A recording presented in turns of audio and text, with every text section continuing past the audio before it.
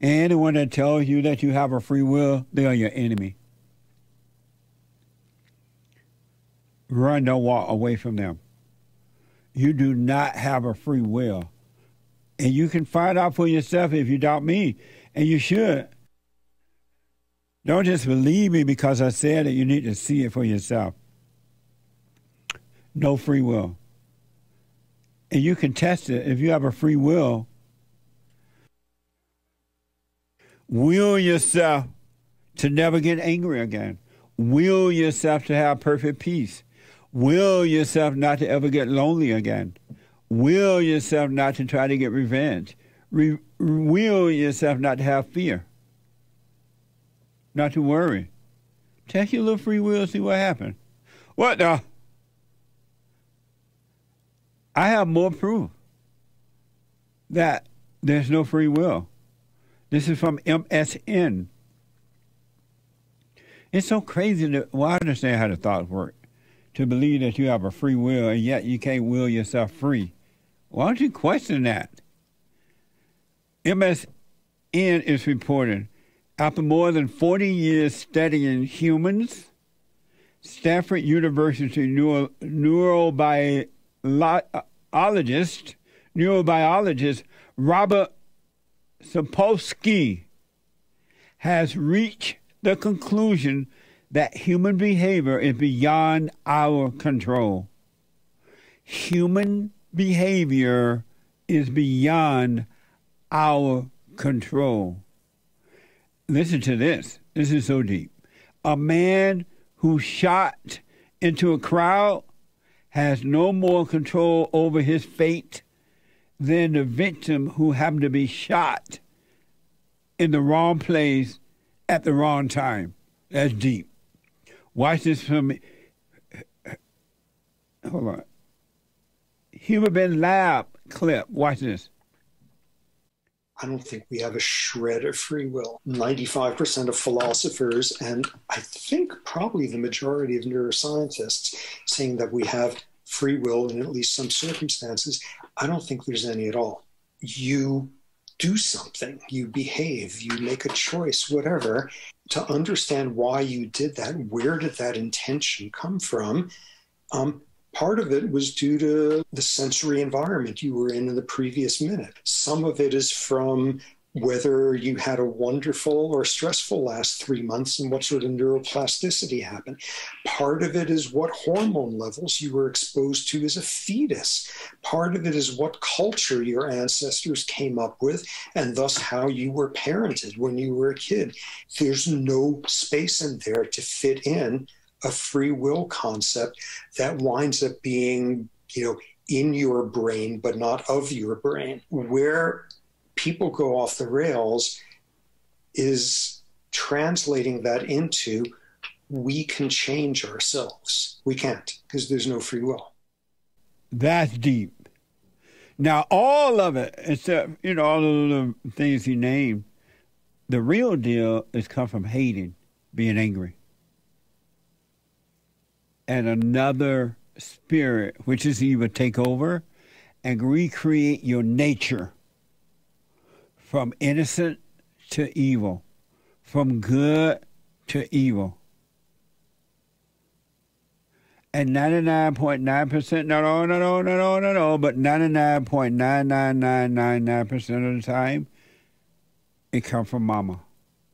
The moment, and I don't care what color you are, where you are, the moment you become angry at mama, when you're a little kid, your nature starts to change from good to evil.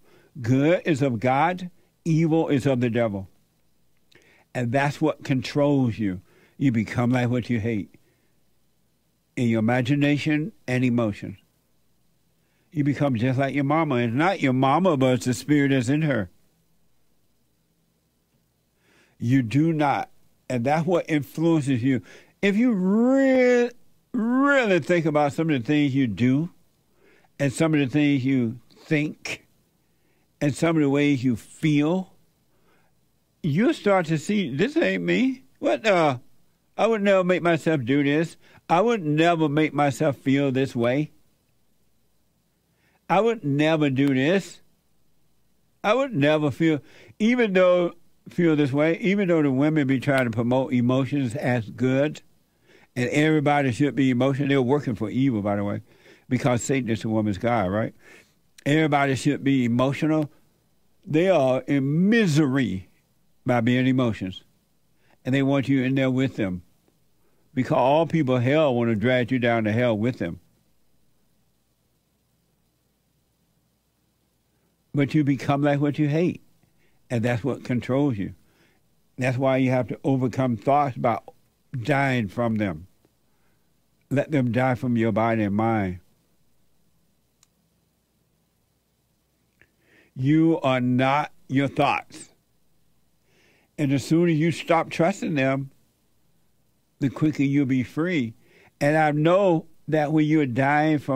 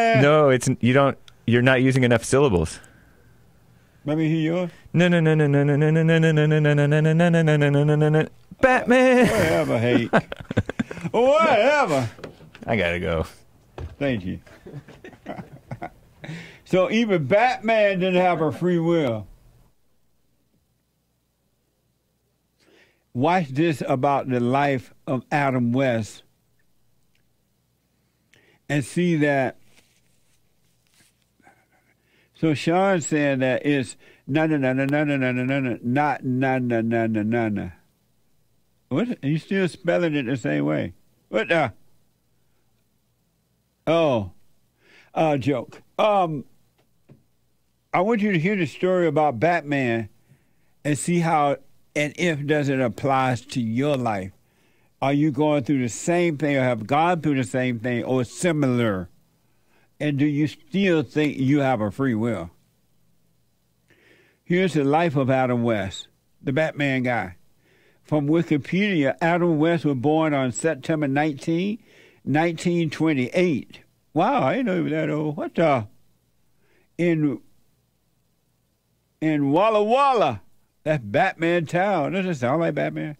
Walla Walla, Washington. Watch this from Cool Classics. Adam West. You probably know him from playing Batman on the Batman 66 TV series. He was born September 19th, 1928 in Seattle's Swedish hospital. His father, Otto West Anderson, was 25 at the time and the son of Swedish immigrants. His mother, Audrey Spear, was 22 at the time of his birth, and she was a very flamboyant beauty queen. As a young woman, Audrey had been studying to be a concert pianist, but she won a scholarship to study opera in Los Angeles, so her and Otto moved to Hollywood Hills, and that's where she pursued a career in Hollywood. After chasing her Hollywood dreams for 3 years with little success, that's when she had Billy and ended up just moving back to Washington. Now, Adam says in his autobiography that his mother became very bitter. She was upset that stardom had eluded her. She started to say things to Adam such as, "If I never would have had you, I could have stayed in Hollywood until I got my big break." He said, "Even as a young kid, I understood and felt the power in those words. This was a very heavy burden for me to carry." Amazing, huh? My mama don't lie to you. She likes everyone. Amazing. And Wikipedia also reported more on Adam West. See if this applies to you in any form or fashion at all. And be honest with yourself. You don't have to say it out loud, but at least don't lie to yourself about this evil stuff, right? In order to overcome it, you must be born again. So, according to Wikipedia, he moved to Seattle with his mother when he was 15, following his parents' divorce. Watch this from Cool Classic. Adam says that by the time he was 10 years old, his mother was out of control. He came home from school early one day, and he found his mother having sex with the priest from the church. And then my mother tells me that I better not say anything. He said, "I was so confused. I knew this was wrong, but I wasn't supposed to say. And I felt sorry for my father. He was a kind and decent man." Now, when he was 14 years old, things changed drastically overnight. His mother had been secretly having an affair with the neurosurgeon Paul Flathow.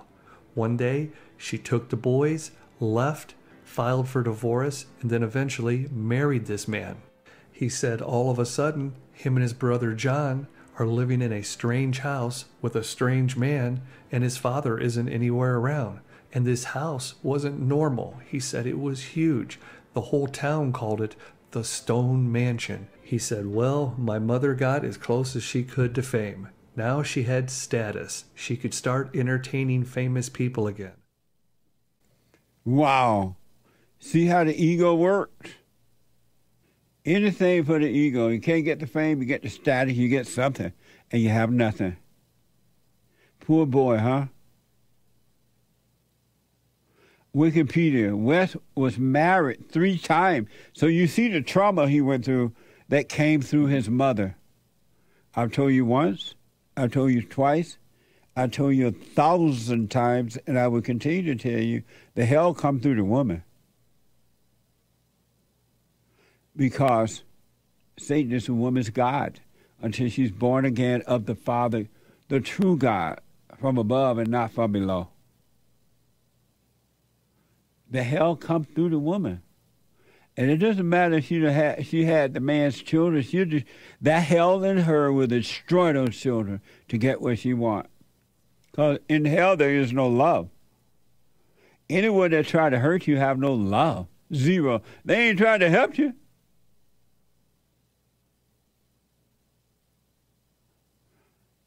You see the hell that Adam went through? Every woman he got involved with was his mama. So he was still living in hell, not only within himself, but every woman he got involved with. I'm telling you, it was the same spirit of the mama.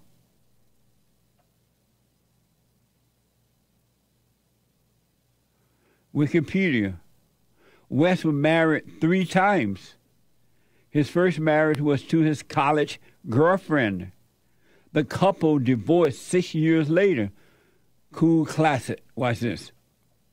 I was a young man living in a beach paradise with beautiful women all around. Then one night I seen this woman dancing. Her name was Na, and I fell in love. Well, before long, the two of them ended up getting married, and within 2 years, they had a son named Hunter and a daughter named Janelle. He was on TV over 25 times per year, which meant he didn't have a lot of time at home. And in his absence, his wife tells him that she fell in love with another man and she wanted a divorce. Well, this devastated him. He said this was the first time that he turned to alcohol, not for fun or to party, but to drown his sorrows. But instead, it made him even more depressed and angry. Amazing. Does this sound like your life? Now we let anger go? Anger is a trauma. You're not stuck in it if you don't want to be.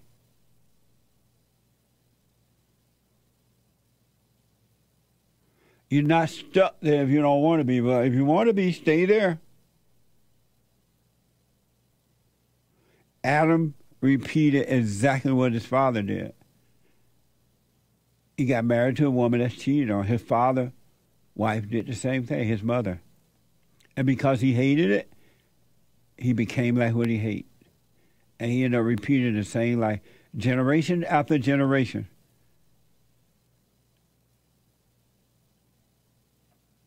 Generation after generation.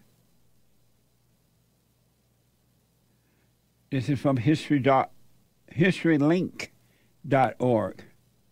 Adam West always suspected that his mother resented his success and that his mother's ambitions had somehow transferred to him. West describes her as headstrong, alcoholic, and manic depressive. Watch this from Cool Classic.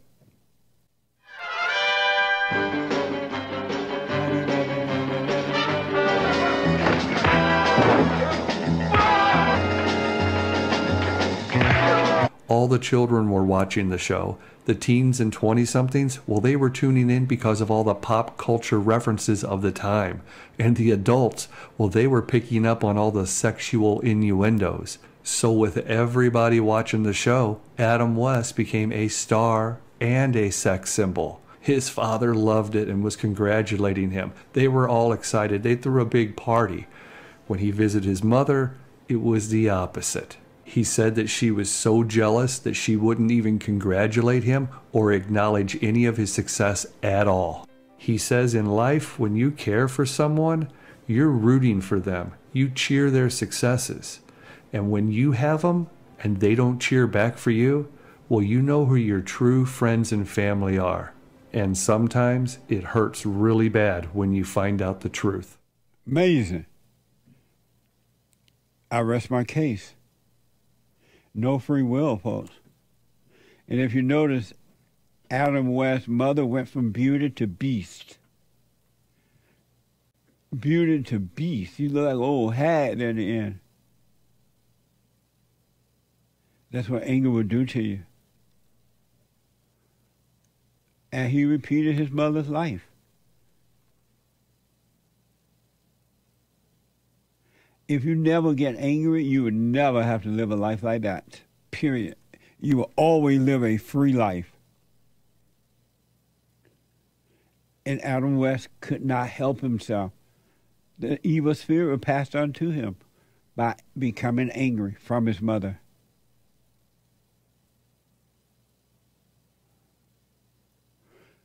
And Adam West couldn't help himself. Facts verses reported that Adam West lived a secret life filled with women and booze, thinking that that was the answer, and it's not. When will you stop loving your misery? Oh, I know. Most people are not going to start loving it. When will you stop trying to inflict your misery upon other human beings? Oh, I know you're not, because you call that life. You get energy from it. You get a thrill. You get a thrill from feeling good, and you get a thrill from feeling bad, feeling angry, feeling bad. They're both evil. They're imposters. In perfect love, there are no thrills. It's just perfect peace. All without the thrill of it. Amazing life, huh? If you don't learn from that you don't have a free will, then may God have mercy on your soul. If ever you needed the Lord, you need him now. It's amazing you could be free, but you're in hell in your own world and you think it's somebody else. And because you think it, it is deceiving you. All thoughts are all lies all the time.